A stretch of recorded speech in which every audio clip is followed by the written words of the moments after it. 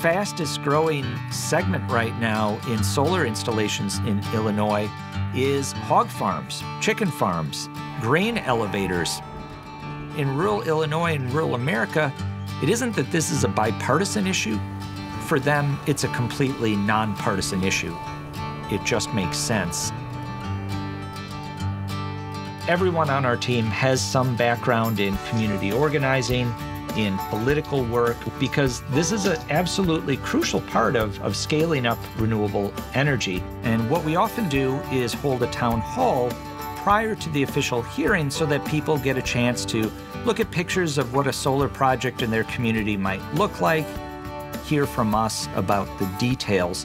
And quite often, the people who will be living right next to these projects show up and ask questions.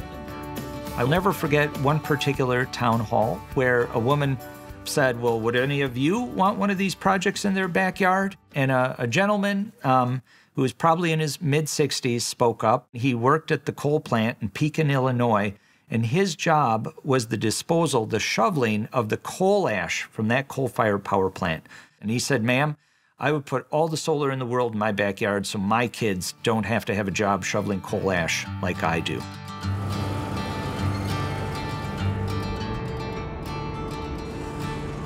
We celebrate what coal built for us, what the power it brought in the 30s and 40s and 50s meant to these communities, but people recognize that its time has come and gone and are embracing renewable energy.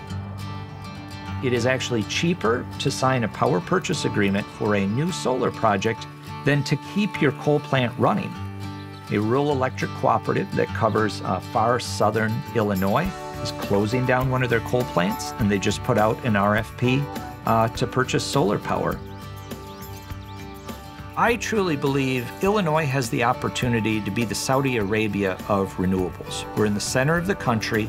We're in the center of large infrastructure, large grids that go all the way to New York City, go all the way down to New Orleans, go all the way up into Canada. We've got the land, we've got the wind, we've got the sun.